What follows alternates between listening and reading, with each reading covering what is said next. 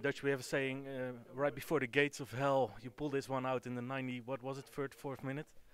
Yeah, I think the last games we've been, I think it's no luck, you know. I think the attitude of the team until the end, sometimes it gets the result. I think obviously we can play better. We need to improve a lot, but I think the attitude is the correct. The willing of winning is the correct, and the fighting for the club until the last minute, I think, is the correct attitude that we're having.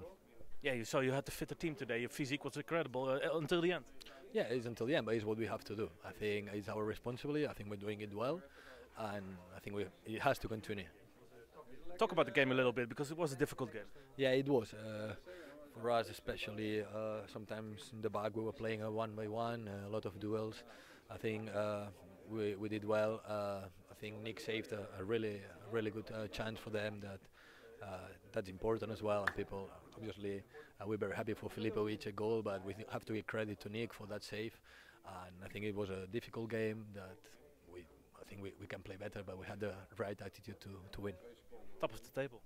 Yeah, no, it's good. It's good, but we want to be top of the table when the league ends. Now, no one will remember if we were top of the table in the eighth week. We want to be top of the table at the end of the season, but for that we have to work a lot. This is very long.